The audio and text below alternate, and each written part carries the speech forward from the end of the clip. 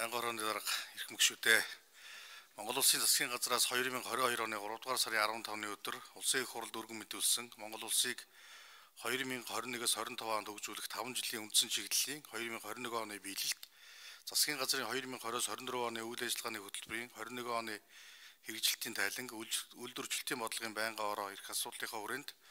22 оны 3 дугаар сарын 28-ны өдрийн хуралдаанаар хэлэлцлээ. Тус байнгын хороо дээрх бодлогын бичиг баримт бичгүүдэд тусгагдсан эдийн засгийн бүтцийн шинжилгээг эхлүүлж, өөрчлөлт чадварыг нэмэгдүүлэх, экспорт чиглэсэн хүнд хөнгөн үйлдвэрлэлийг хөгжүүлэх, мөн хөдөө аж ахуйн бүтээгдэхүүний боловсруулалтын түвшин, малын гаралтай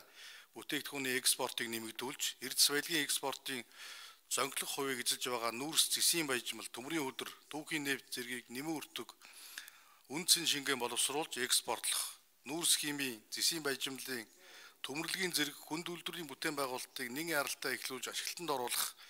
түүнд шаардлагатай дэд бүтц болох төмөр зам, ус, эрчим хүчний төслүүдийг хэрэгжүүлэх зэрэг асуудлыг хэлэлцсэн болно. Байнгын хорооны хуралдаанаар дээрх асуудлыг хэлэлцэх үед улсын их хурлын гишүүн Наранбаатар, Засгийн газрын мөрийн хөтөлбөрийн хэрэгжилтийг үндсэн аргачлал болон таван толгой нүүрс баяжуулах үйлдвэр, дулааны цахилгаан станц байгуулах, баруун нарангийн урхаагаас цагаан дэлхийн бомб хүртэл автсан барих, таван толгой манлай ханг чиглэлийн автцамын бүтээн байгуулалтын ажлын явцын талаар улсын их хурлын гишүүн Дамжны Улаанбаатар дархан чиглэлийн автцамын бүтээн байгуулалтын явц, мөн тайлангийн хэрэгжилт, барилга, бүтээн байгуулалтын ажлын чанарын асуудлыг хэрхэн тооцсон талаар улсын их хурлын гишүүн Батчаргал барилгын материалын үнийн өсөлттэй холбоотойгоор хөрөнгө оруулалтын ажлууд удаашрч улмаар аж ахуйн нэгжүүдийн санхүүжилтийн асуудал хүндэрч байгаа талаар саналаа хэлж, одоо ажиллаж байгаа үйлдвэрүүдийг бүрэн хүчин чадлаар нь ажилуулж, хөдөө аж ахуйн гаралтай бүтээгдэхүүний экспортыг нэмэгдүүлэхэд төрөөс баримтлах бодлогын талаар улсын их хурлын гишүүн их төвшин эдийн засгийн чөлөөт бүсийг эрчим хүчээр хангах, цагаан дэлхийн урхай, газрын тосны үйлдвэрийн бүтээн байгуулалт, замын үдийн гайлын шинжилт зэрэг Засгийн газрын мөрийн хөтөлбөр тусгагдсан зорилтуудын хэрэгжилтийн талаар холбогдох юмдаас асуулт асууж хариулт авлаа. Мөн улсын их хурлын гишүүн Г.Ганболд улсын их хурлаар Монгол Улсын хөгжлийн 2021 оны төлөөгөө батлаагүй байхад 21 оны гүйцэтгэлийг хэрхэн тооцсон, өмнөх онууд гэрээ хийгдсэн барилга, хөрөнгө оруулалтын ажлууд болон Уранга чиглэлийн 60 км автцамын ажлын явцын талаар улсын их хурлын гишүүн Өнөр болор эрүүл мэндийн салбарын болон гайл бомбын шинжилэл, Сэлэнг аймгийн Алтан булаг хөлийн бомбын бүтээн байгуулалтын талаар асуулт асууж хариулт авсан боллоо. Байнгын хорооны хуралдаанаар Монгол Улсыг 2021-с 25 онд хөгжүүлэх 5 жилийн үндсэн чиглэлийн 2021 оны биелэлт, Монгол Улсын Засгийн газрын 2020-с 24 оны үйл ажиллагааны хөтөлбөрийн 21 оны хэрэгжилтийн тайланг хэлэлцэхэд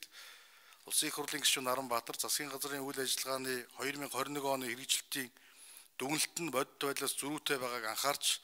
томоохон бүтээн байгуулалт болон ажлын явц нь удаашралтай байгаа төсөл арга хэмжээнүүдийн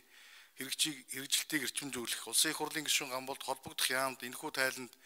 дүн шинжилгээ хийж, эх онуудын төсөв, хөрөнгөний хуваарлтад онцгой анхаарах,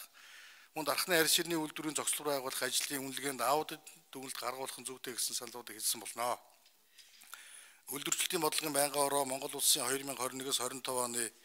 онд хөгжүүлэх 5 жилийн үндсэн чиглэлийн 2021 оны биелэлт, Монгол Улсын Засгийн газрын 2020-с 24 оны үйл ажиллагааны хөтөлбөрийн 21 оны хэрэгжилтийг хэлэлцсэн санал дүгнэлттэй төрийн байгуулалтын болон эдийн засгийн байнгын хороонд хүргүүлж байна. Улсын их хурлын байнгын хорооны эрх мөгшөөтэй Монгол Улсыг 2021-с 25 онд хөгжүүлэх 5 жилийн үндсэн чиглэлийн тухайн жилийн гүйцэтгэлийн явц болон Засгийн газрын 2020-с 24 оны үйл ажиллагааны хөтөлбөрийн 21 оны хэрэгжилтийн тайланг хэлэлцсэн талаарх үйлдвэржилтийн бодлогын байнгын хорооны санал дүгнэлтийг хэлэлцэн шийдвэрлэхийг хүсье. Баярлалаа.